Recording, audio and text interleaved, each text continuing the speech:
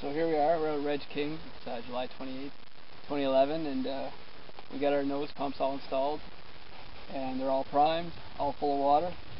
So as you can see, cattle come up against them, push in, fills up in the back again,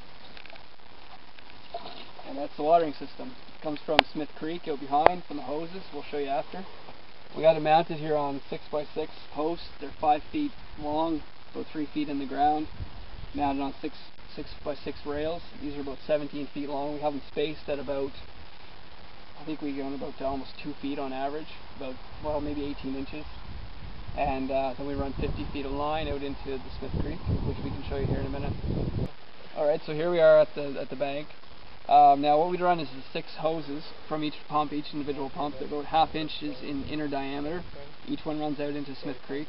Now before we installed this, Ben had to go through the land and water course alteration permit to get these installed and make sure we can do our work along here as we're working here. So that was part of the application process. We worked on behalf of the landowner here.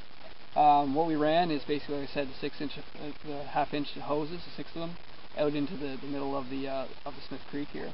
And each one of them have a small filter on the end of the hose and a foot valve. Now the foot valve allows for the suction of the water, but it doesn't allow it to go back, so it always keeps its prime. What we have out sitting out there, they're collected into a bunch of sticks, and we put them into a corrugated plastic box. We put them together with some wire and it keeps them off the bottom and keeps them weighted down so they stay underwater.